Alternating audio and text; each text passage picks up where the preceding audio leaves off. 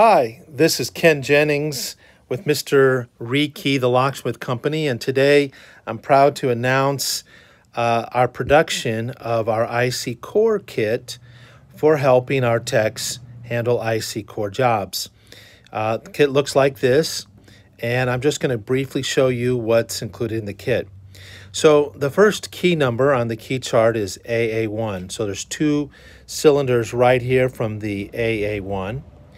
Moving on, we have 4 cylinders from the AA2 and 6 from the AA3. Now, when we switch over here to this side, we are now moving to the AB keys. So we have an AB1 with 2 cylinders, an AB2 with 4 cylinders, and an AB3 with 6 cylinders.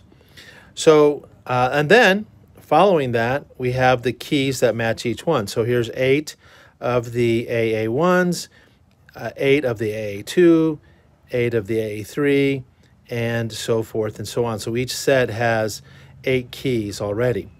Then at the top we have the important control key, and the control key will work all of these right here. The AB master here will work all the AB locks, right?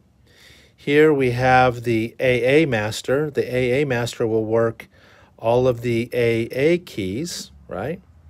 Then we have an A master here that works all 6 keys, right? Here we have a grand master that works everything as well and will work other numbers in the system. So with this system, if you go to a property and they only have 1 or 2 or 6 IC cores all in the same key, you're set to handle that in either the AB or in the AA side. Either way, you've got that. If they need more keys than just these, well, then we can use the AA key to operate all of them. If they want multiple keys, let's say 3 different offices or 3 different areas of the building, you've got that covered too in 3 different keys along with an AA master to work it. If you have a situation where they want 6 different keys and a master, you've got that as well, right? So with this kit, you can handle the vast majority of IC Core jobs and have the control key, individual keys, master keys, and even grandmaster keys to handle whatever you run into.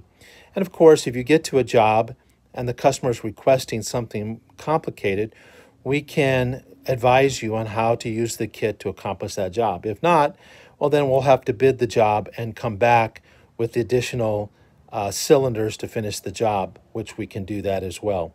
Anyway, I just wanted to give you a brief introduction to the IC Core kit, and then we'll have another video on using IC Core cylinders in the field and how that's done.